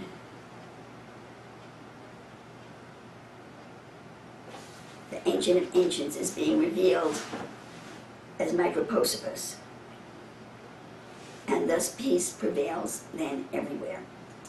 So the information that I gave you above was pretty much from what I found on the internet. That Kabbalah Unveiled is speaking about a recampaign, but apparently the macroprosopus, Zohar doesn't even use that word, but they're talking about the atik, not arik. And I spent about 5 minutes explaining the difference between atik and arik. And the difference is that arik yomin is a part of the lower world, and atik yomin is a part of the highest world. So I will ask the Lord to help me to review that and get a better explanation for you in the future, because I'm not satisfied with what I said here, and I apologize for the confusion. So we see that the issue is between the Ancient of Days and the Sun. It's between the Ancient One, so I guess it is Ancient Adam, whose sons died in it before time began. And we've had that whole teaching recently, how the stream of light entered into the empty space, and that is the Ancient One. And the first aspect of the creation was to create these 6, which was literally the sun. And the 6, which is the sun, joined to the Ancient One, is Ancient Adam. Remember that teaching of only a few months ago? And then it was the 6 that got into trouble.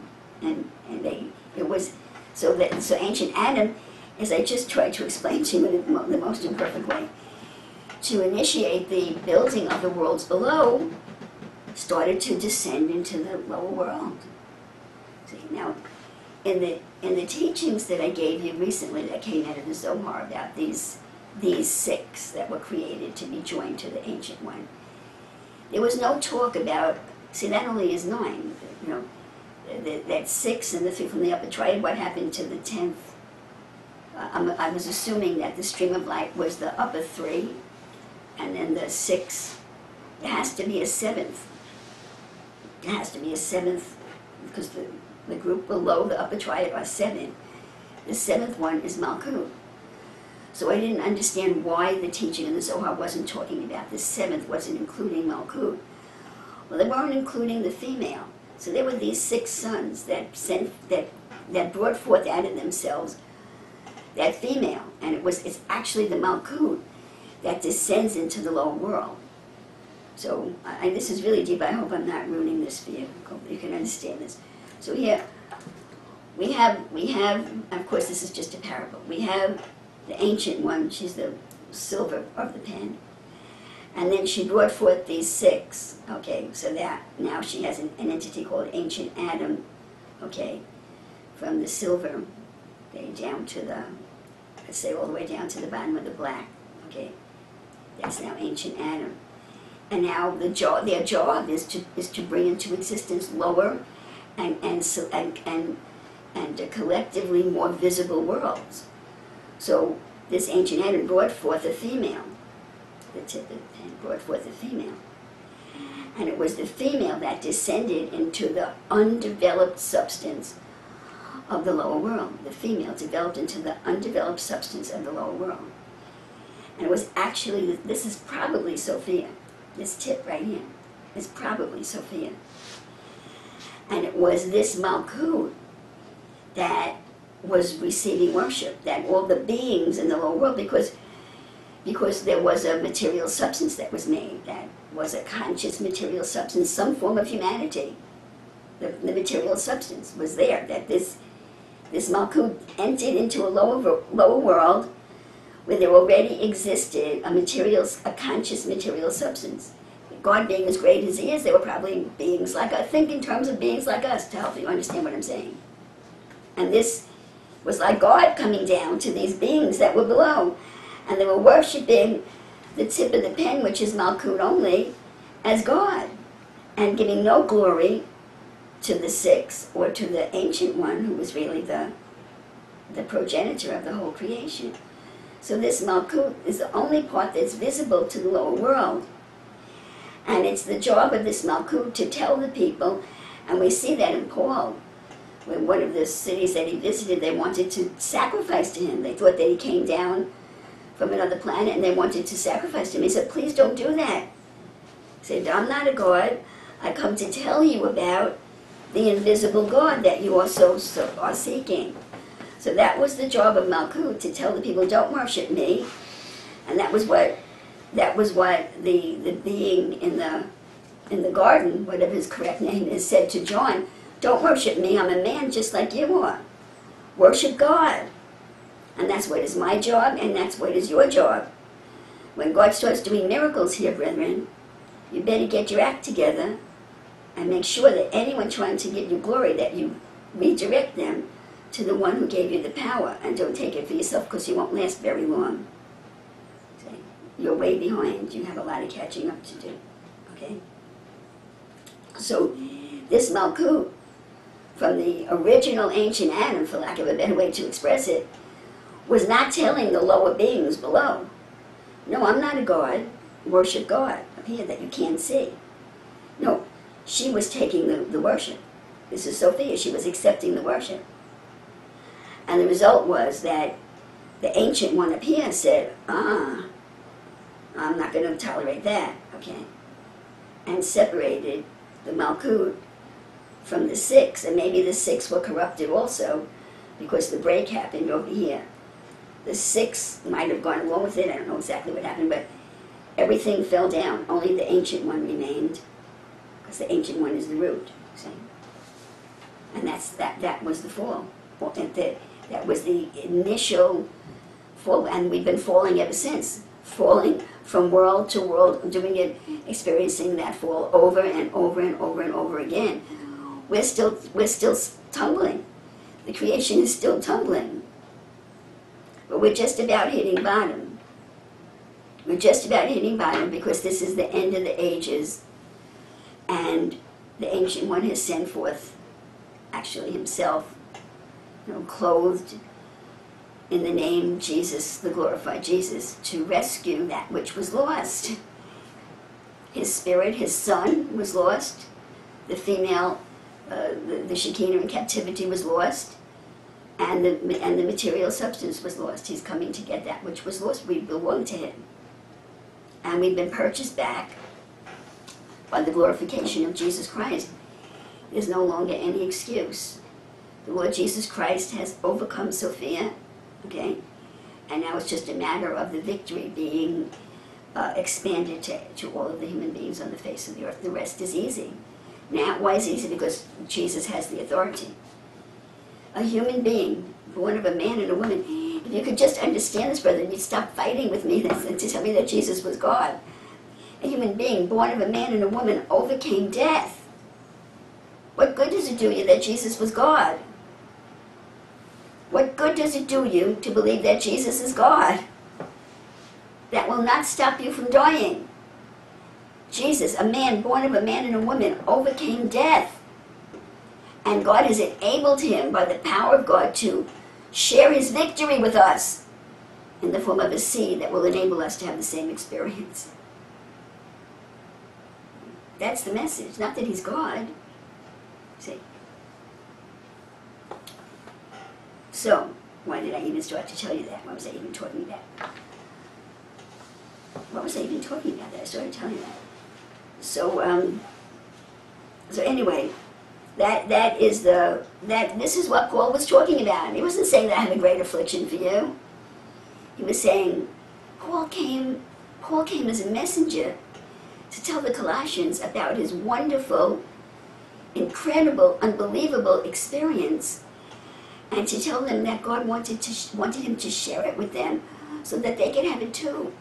Paul said, I've come to tell you about the great assembly that's inside of me. The assemblage of the world above and the world below, the reconnection of the Father and the Son. The Son was separated from the Father. Paul said, I've come to tell you about this wonderful, great experience that I'm having, that the Father and the Son are reconciled within me. And they've commissioned me to give you this message, to reveal the mystery of the ages, so that you too will become eligible for the same experience. It's the will of God that you should have the same experience. That's what he was saying to them. Not that he was afflicted for them. That's a big difference, brethren. Big difference. So, I have another comment for you at the top of page 8. Paul is telling the Colossians that the unified Father and the Son dwell in the midst of him, and that he desires that they should know how the Father and the Son, they should know about the Father and the Son, so that they might have the same experience. Alternate translation, verse 1. It is my desire for you, Paul speaking, it is my desire for you, and for them at Laodicea, and for as many as have not seen my face in the flesh, that includes you and me, to know about the great assembly that I am possessed of. To have is another translation of the word have is possess. I want you to know about the great assembly that I am possessed of, even the Father and the Son. That's why I'm here, to tell you that it's my desire that you should have this same experience. So I would like to do what I did with chapter 1. I would like to go through the alternate translation. It was just that I think the first 2 verses were very complicated. All the others are not this complicated. So we'll do verse 2 this way also. King James, verse 2. That their hearts might be comforted, being knit together in love, and unto all riches of the full assurance of understanding, to the acknowledgement of the mystery of God and of the Father and of Christ. Well, that sounds really nice, but do you have any idea what that means? It's this message that I preach in code. So, an alternate translation of the word translated comfort is invited. Being knit meaning united, that's easy. Riches meaning abundance, that's easy. Acknowledgement, we're translating recognition, that's no big deal. All of the rest of this is easy. But I have a comment here. Paul is saying that they are invited to be united with the Lord Jesus Christ so that they could be a part of the whole Adam. But in order to do that, but in addition to that, for that to happen, for that to happen, they must recognize that he is a father to them, as well as the Lord Jesus Christ, who is the Father of Christ, that is being planted in the midst of them to accomplish that union. Now this is very interesting. First of all, 1 Corinthians 4:15, Paul says, For though you have 10,000 instructors in Christ, ye have not many fathers. For in Christ Jesus I have begotten you through the gospel. So we know, I've been telling you for a long time, that there is a reality that anyone that has seed, I have seed. I am your father in the Lord. I am the father of Christ in you. No, I'm not. I'm the father of you. The Lord Jesus Christ, the seed, the Lord Jesus Christ, is the father of Christ in you. But I'm also a father because I have begotten you. It's through my word and my teaching that Christ is growing in you and you're having this experience. So I find that sort of interesting, and it's sort of parallel to Jesus' experience. God is the Father of Christ within Jesus, but Joseph was the father of the physical body.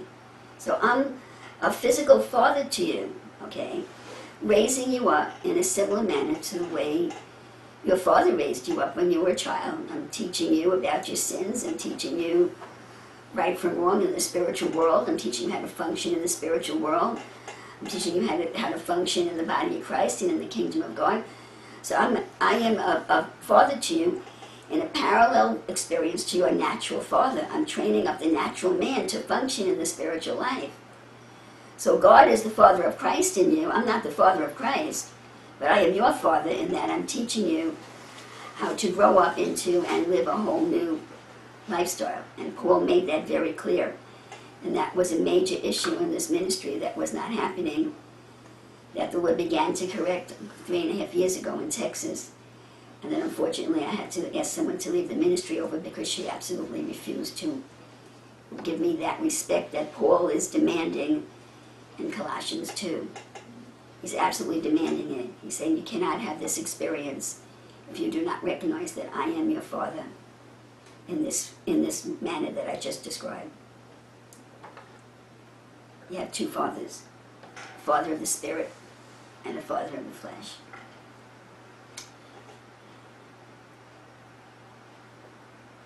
So the alternate translation of verse 2 is that all of you might be invited to have your hearts united together with the agape love of the Son of God, so that you might experience his spiritual abundance. That all of you might be invited. He says, I want you to know about the Father and the Son, that all of you might be invited to have your hearts united together with the agape love of the Son of God, so that you might experience his spiritual abundance and be entirely confident that you understand the mystery of God and can recognize the Father, that you can recognize this Father and the Father of Christ. And that word "this" is there. Actually, I had to go back after I translated this because it wasn't clear to me. But if you need that explanation, you can see above which word is translated "this." The word "thee" is translated "this." The word "of" actually meant father, because the word father does appear twice in the interlinear text, although it's not translated twice. The word that's in the paragraph right under the King James Version. You can see that the word father is a correct translation of the English word "of," and the word "this" is a correct translation of the English word "thee." So there were, what did I do there? The mystery of God and the Father of the, I have the Father there twice. That's a mistake in my notes. The word Father appears in the interlinear text twice, but it's only translated once. And the word "this" is not translated. So this is the correct translation. You can have this if you understand the mystery of God. That you should be confident that you understand the mystery of God and can recognize this Father and the Father of Christ. Because if you don't recognize me as a father or a leader, you won't learn from me. And there's more that you have to learn there. Christ is not going to teach you what I teach you. I've told you many times, if you don't understand or you have a problem, go home and talk to the Lord at home. Talk to your husband, talk to the Christ in the midst of you at home, and ask for a witness. But for all of you, although we seem to be in very good shape right now, but over the years there's always been somebody that did not want to learn from me. They were determined that God would teach them, or Christ within them would teach them themselves. They wanted to keep that unique relationship. Of course, you can keep your unique relationship with the Holy Spirit, but he's not going to give you what he does not have to give you. I'm the one, a human teacher is what God has given you to teach your humanity how to function in the spiritual life. And you cannot deny me and say that your unique relationship with the Holy Spirit will teach you everything that you need. Based on a scripture in the Old Testament that says, in that day, everyone will be taught of God. That hasn't happened to you yet. See? So, that was verse 2. It is my desire for you and for them in Laodicea, and for as many as have not seen my face in the flesh, to know about the great assembly that I am possessed of, even the Father and the Son, that all of you might be invited to have your hearts united together with the agape love of the Son of God, so that you might experience his spiritual abundance and be entirely confident that you can understand the mystery of God. I guess it should be, if you recognize this Father and the Father of Christ. I want to really pray about that. It looks like that should be conditional. That you might be entirely confident that you understand the mystery of God,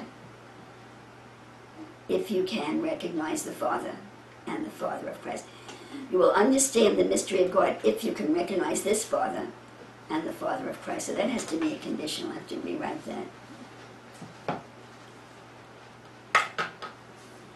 That you might experience his spiritual abundance, that's his desire for you, and be entirely confident. I have to rewrite this whole verse. That you might experience his spiritual abundance and be entirely confident, I guess it would be in receiving eternal life. In receiving eternal life. If you understand, or when you understand the mystery of God and recognize this Father as well as the Father of Christ. Those are the terms. Those are the conditions. If you recognize this Father and the Father of Jesus Christ, okay, then you have that. Then you are invited to have your hearts united and tied together with the Son of God and experience his abundance and receive the confidence that you will have this experience, that this experience that I'm telling you about will manifest in your life. It will manifest in your life. It is my will that it will manifest in your life. And it will manifest in your life if you can recognize this Father as well as the Father of Jesus Christ. So I have to rewrite this whole verse. Any question on that? Okay, brother. Now from here on in, I'm going to go directly to the alternate translation, because it's really pretty easy. Starting with verse 3. In whom are all the secrets of wealth, and this is Christ in you, in whom are all the secrets of wealth which come from wisdom and knowledge. So we're being told here that if you want wealth in this world, it arises wealth without sorrow. You know, there are some very wealthy people that have a great sorrow in their life. They lose children, they're sick, they have all kinds of bad experiences. Am I the only one that's warm in here?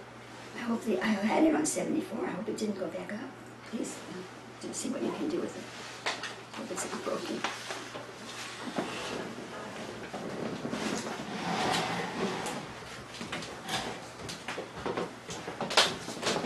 So wealth without sorrow arises out of wisdom and knowledge comes before wisdom. It's always backwards in the scripture. A knowledge of God results in wisdom, and if you live for God, out of that knowledge and wisdom, wealth will find you. What was it? It was a 74, but the inside was 75, so I think it's clicking on and off. Did it get very hot outside? It was freezing last night. I know, no, Okay. but it's, yeah, I agree, it's got a little warm in here. What'd you say? It was cold last night. It's cold, isn't it? Maybe it's just the fire of God in here. I'm sweating. Okay. Okay. Verse 4. So I say this to you so that no one should deceive you with persuasive language. Okay. I want you to have it. These are the conditions. You have to understand that Jesus is the Father of Christ in you. You have to understand that you need a Father in the earth to teach you, because Christ in you is not going to teach you everything. And that scripture that says no man need teach you does not apply to this stage of your life. You need to understand that. You need to understand that wealth, first of all, wealth is spiritual. That when you are spiritually wealthy, it will produce material wealth in this world. And the spiritual wealth comes from a knowledge of God and what he requires of you, and the wisdom that arises out of God. And you live that life, and eventually it materializes in this world as wealth.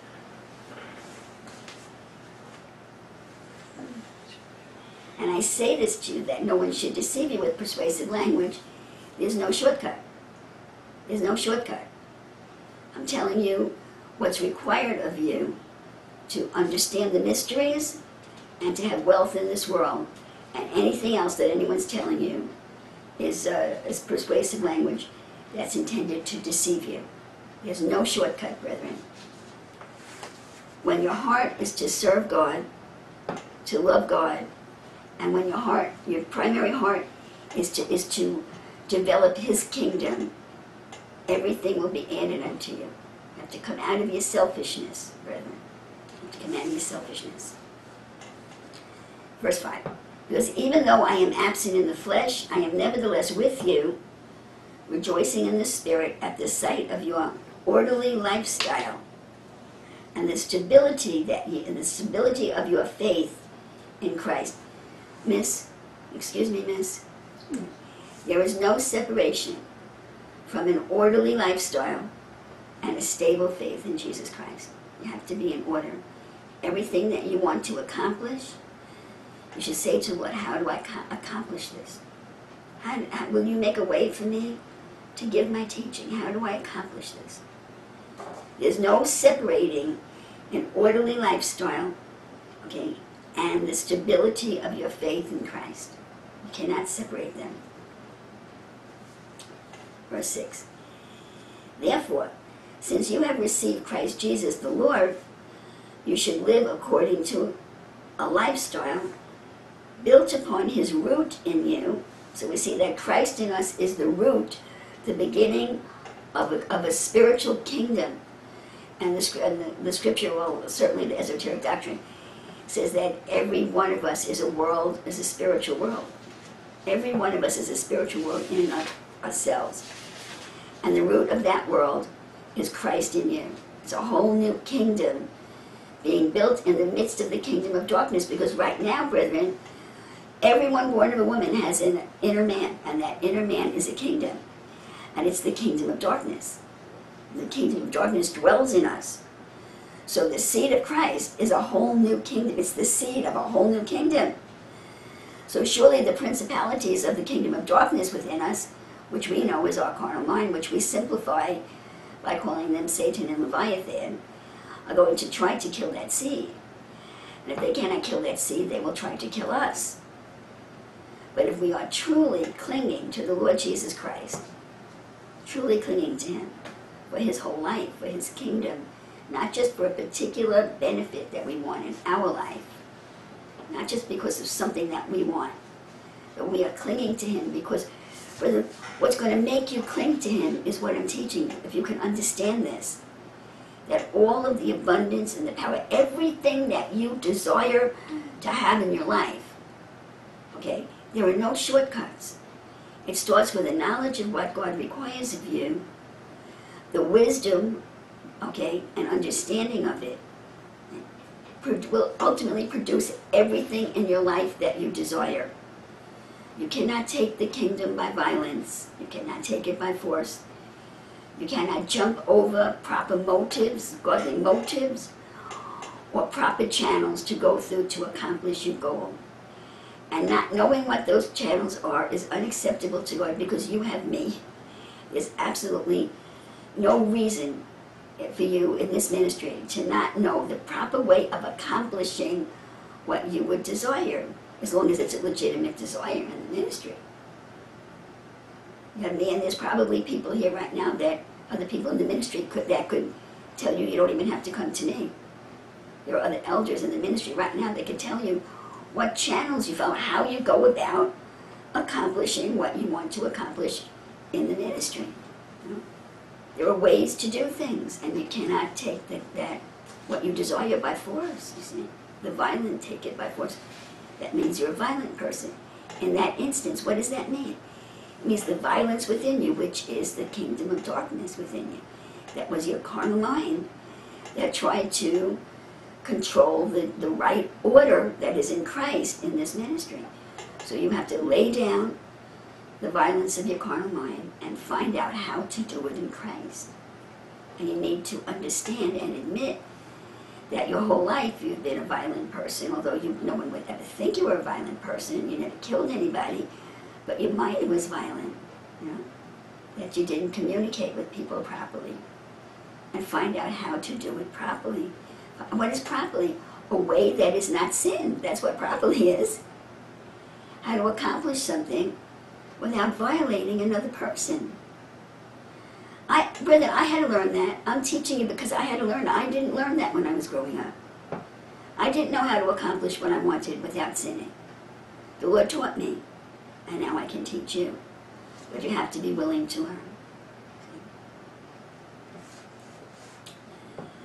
So therefore, since you have received Christ Jesus the Lord, you should live according to a lifestyle built upon His root in you, and established upon the faith that you have been taught.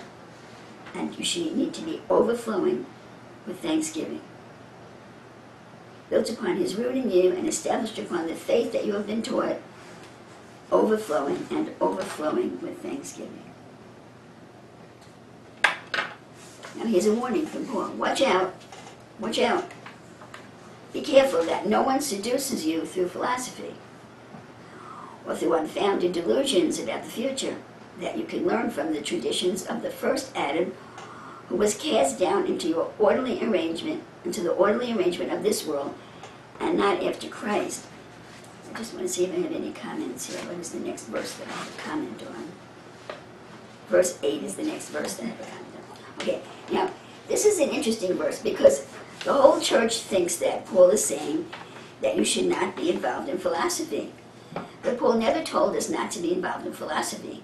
He says, watch out that no one seduces you through philosophy. So, well, what does that mean? It means that you need to know the true philosophy. Philosophy, to not be seduced by philosophy means you have to not be ignorant.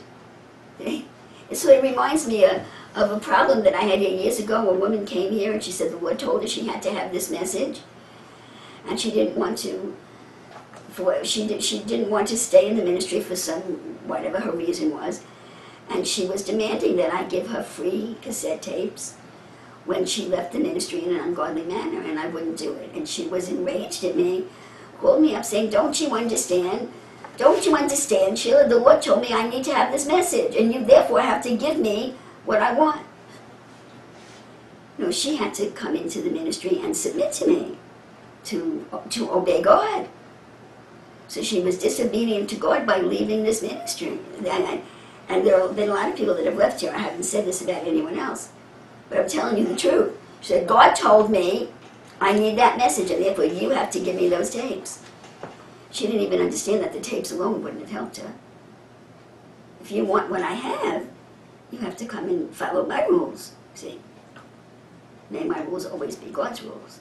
So there's big understanding in people's mind. This is the mind of the flesh. Your mind is confused.